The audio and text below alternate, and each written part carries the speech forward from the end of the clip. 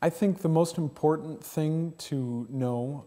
about becoming a student at Andover Newton is that assumptions that you have will be challenged.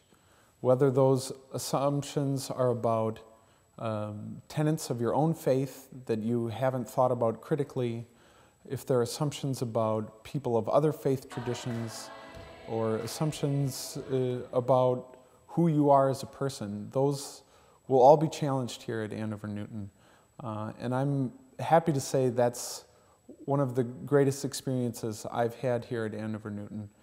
because in having my assumptions challenged, I had the ability to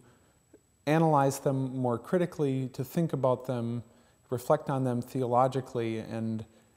come to deeper held convictions, ones not based on what someone else told me or what I'd always heard growing up, but something I went and did the research and found out for myself,